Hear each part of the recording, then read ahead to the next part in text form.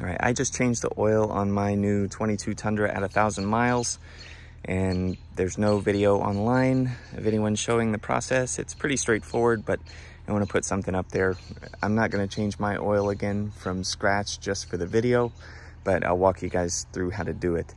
You're going to need an oil filter, drain pan, oil filter wrench, a 14mm socket, funnel, a piece of plastic tubing that has a 15mm interior diameter,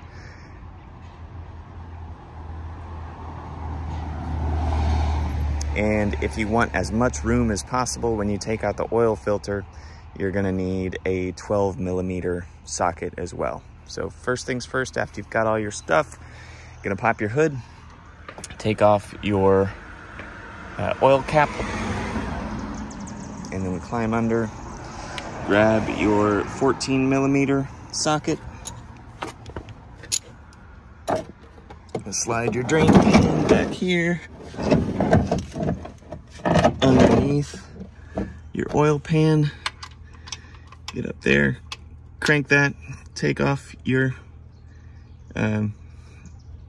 oil pan plug, put it off to the side, let your oil drain completely into your drain pan. It's going to be 7.7 quarts, so make sure you have a big enough drain pan to take care of that. Sorry about the noise. I live on a relatively busy street and we have on-street parking.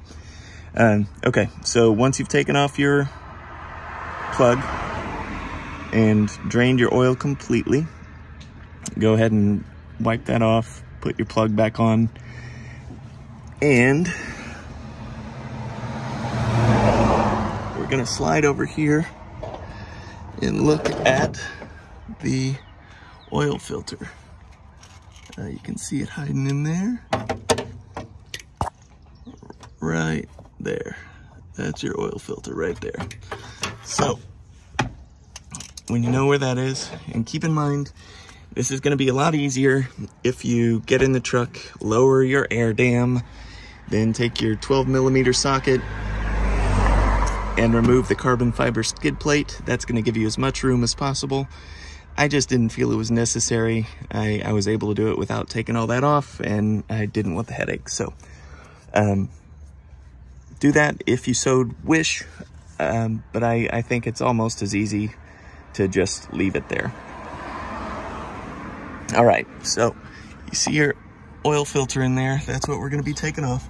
You will also see underneath that is a bit of plastic tubing. Reach for this here. That's the end of it.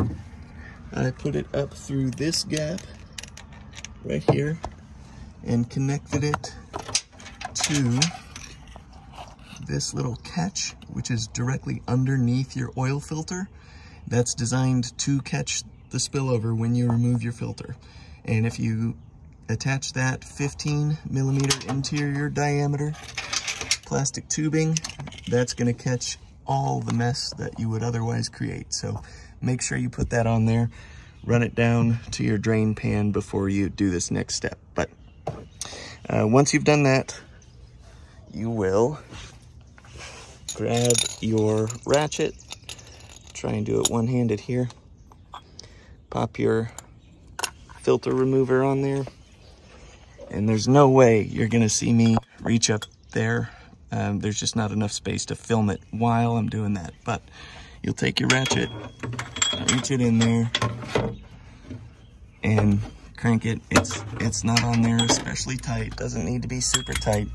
But take that off. Then your oil will drain.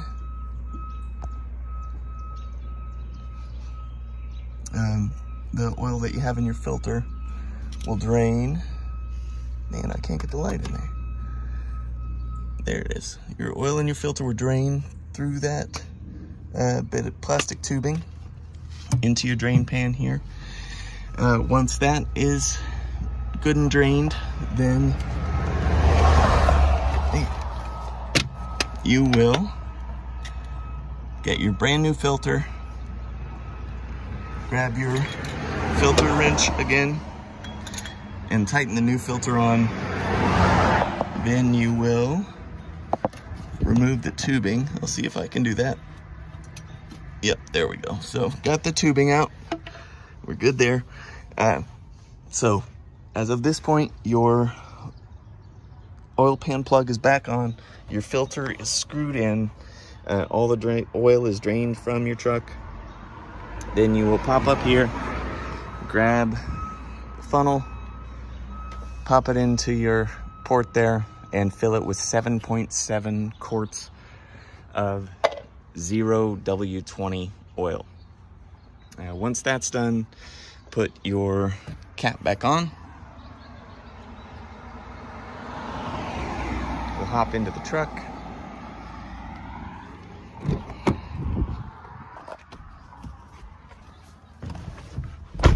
Start her up.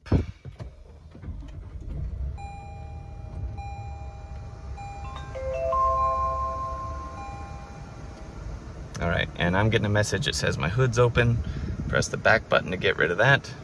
Then you will cycle over with this button to settings. You'll scroll all the way down to vehicle settings. Press OK there. That'll take you to your vehicle settings. Scroll down again, go to oil maintenance, and then reset data. I'm not going to do it because I don't want to reset my data. But once you've done that, you're good to go. All your caps are back on, plugs are back in, all your you got new oil in your truck, and you're good to go.